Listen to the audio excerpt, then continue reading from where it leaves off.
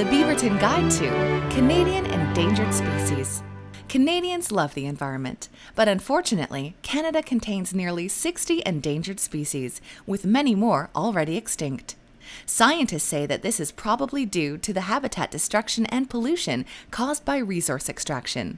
However, the Conservative Party disagrees, arguing that these animal deaths are caused by literally anything else.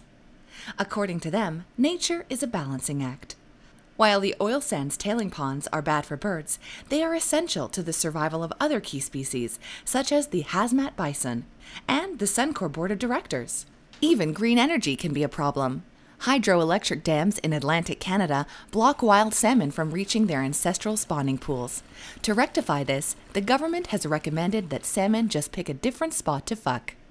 Other species are at risk because they cannot adapt to a tougher, more dangerous world. For example, the black-footed ferret, also known as the long rat, is endangered because it isn't venomous. If it was, logging companies would have had more trouble ruining its home.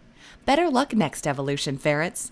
But it isn't all bad news for Canada's creatures. Skull Island, owned by billionaire hunter General Zaroff, has become a refuge for all at-risk species. In fact, the only animal that's endangered on Skull Island is man. Now you know about Canada's endangered species.